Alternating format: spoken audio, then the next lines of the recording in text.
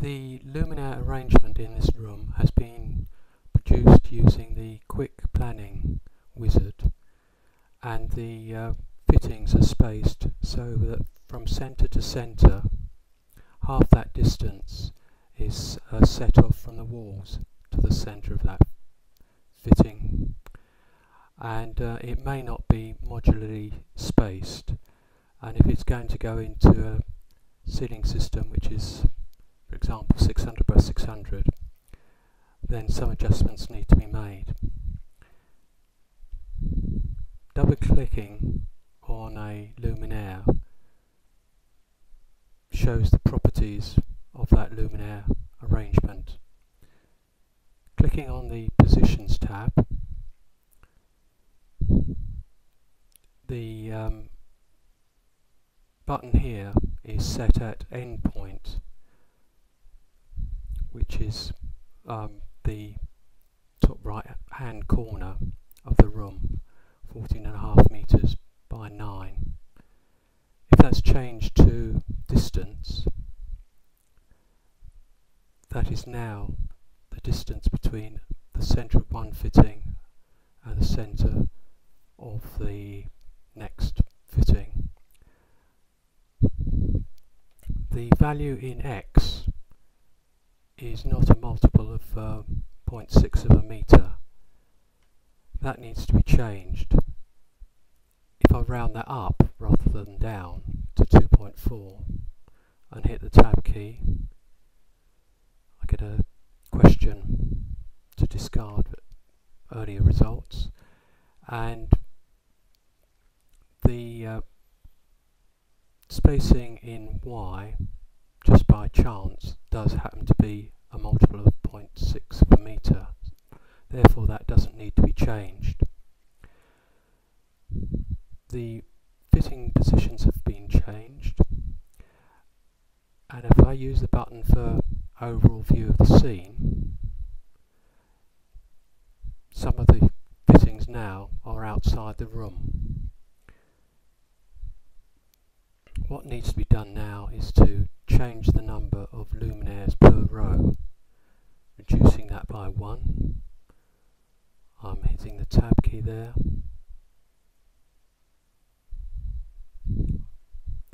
All fittings are in the room now, and there's only a slight adjustment to be made, not very significant, but to centre those luminaires in the room, a right click on a luminaire, align and distribute, centre in space, and that just nudges the arrangement into the centre of the room.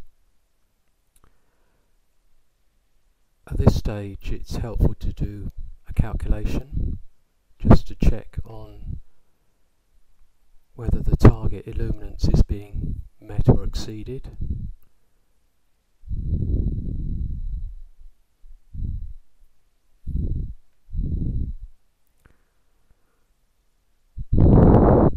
This icon gives a single sheet output.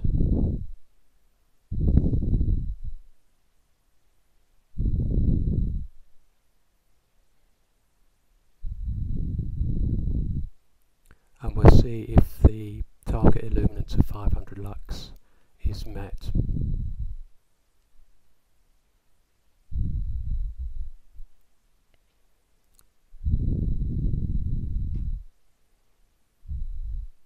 I'm going to use that icon to give a view which is full width.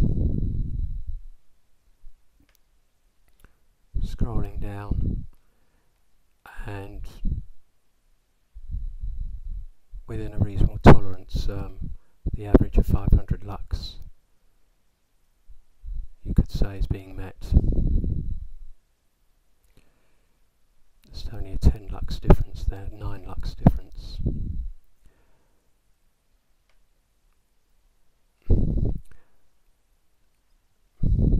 Looking at the plan view, this grid that's being shown is confusing in a way, and which is placed at 1 metre intervals. That can be switched off,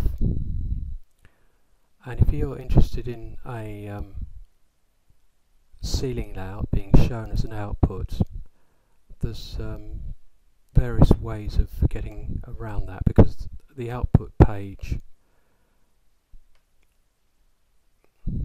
that you can show doesn't have the ability to overlay a ceiling layout.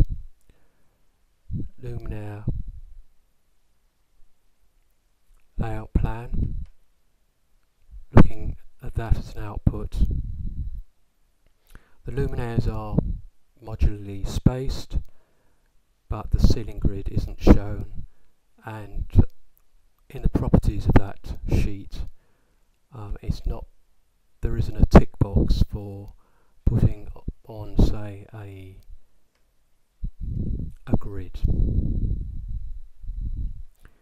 And the way of getting around that, one way, is to have a screen grab of the CAD window after overlaying a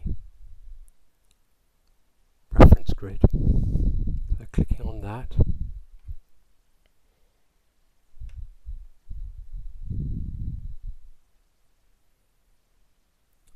making that horizontal, click again and just move up the page, click again. In the properties, the grid size needs to be adjusted to 0.6, tab key, 0.6, tab again, and just to make that absolutely straight, 0, tab that.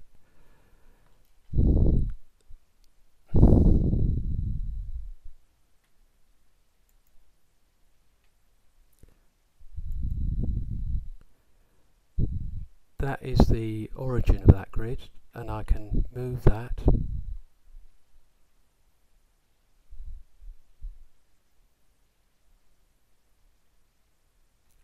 that's being positioned so that that luminaire, for example, is just dropping into the centre of that grid, and then the extent of the grid can be reduced to just fill the room.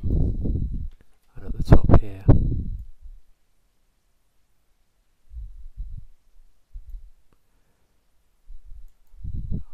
the angle is just going to be refined to 0 again. And then to actually get an image of that window with the grid on and the luminaires, File, Export, Save CAD View as an image, and then clicking on that, that will save it, and I can show you the end result of that. That image file can be put into, say, a Word document and titled up, and it would be something that would be useful to a ceiling contractor.